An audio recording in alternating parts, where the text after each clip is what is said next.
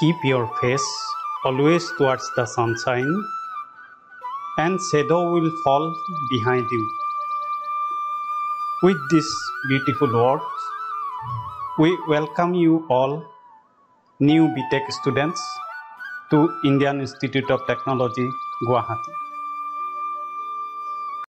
This is lecture hall complex where you will have your theory classes.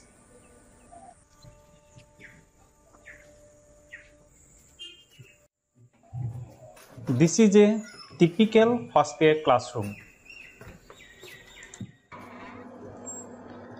In first year, B.Tech students need to take two courses, one theory PH 101 and one practical PH 110. The course coordinator of PH 101 is Professor Subhradeep Ghosh. Along with him, the other course instructors, Professor Perumal Alagaswamy, Dr. Kanhaya Pandey, and Professor Saurabh Basu will teach you PH 101 courses. Hello, I am Professor Subhradeep Ghosh from the Department of Physics. I will be part of the instructor team in PH 101 course. I will be the course coordinator. I will be teaching the special theory of relativity part that will come up in January. I welcome you all to this course and hope you will enjoy. Okay. Hi students, this is Perumal. You can call me Peru. And I'm taking the second part of the classical mechanics of PH 101 course.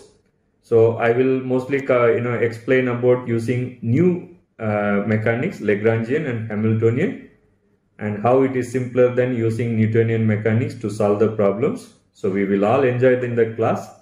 So hope to see you all. Until then, take care, stay healthy. Hi, I'm Kanhaya Pandey. I'm going to take first part of classical mechanics PH 101. Welcome to IIT Guwahati. It's a beautiful IIT, one of the newest ones, and the campus is very beautiful. What you see behind is the physics department. Let's come to PH 101, which you're going to attend in the first semester of your coursework at IIT Guwahati. It's split majorly into three parts. It is classical mechanics, relativity and quantum physics, and I'll teach quantum physics for you.